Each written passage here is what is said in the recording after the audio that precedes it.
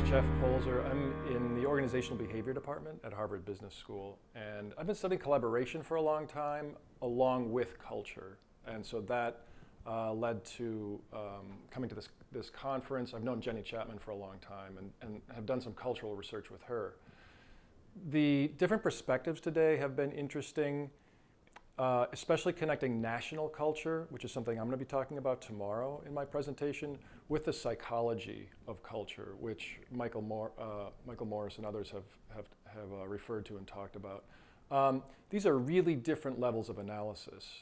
I'm used to studying teams in organizations which come between the individual and the national culture. And so thinking about the mechanisms that operate exclusively at one level versus those that connect those levels of analysis is something that's a very rich research question and something that I need to think about more in my own research. Something that also comes out of that when you think about culture from those different levels organizationally is to say, how do you change culture?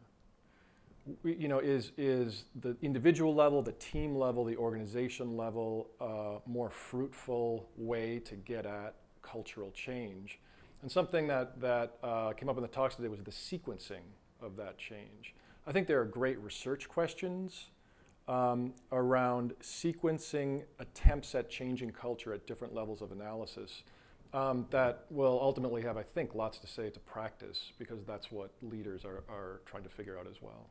I mean, something that I study is collaboration. So one of the cultural values you might think about is cooperativeness. So you can think about hiring individuals that are predisposed toward being what organizations often call a team player, people who will collaborate well. So you can think about the individual values they have. You can also think about inculcating or even incentivizing cooperation.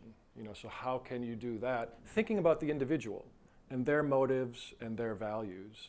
You can also think about cooperativeness as a cultural value that spreads in a team, for example. So whoever the people are, if we get the right norms in the team around cooperation, that can have a big impact on behavior.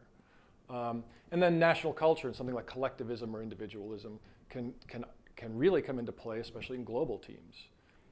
So again, you see the same fundamental dimension of cooperativeness, say, or thinking about the welfare of the collective, operating at very different levels with potential different levers at those levels for how organizational leaders might try to increase cooperativeness and therefore get more out of their collaborative efforts.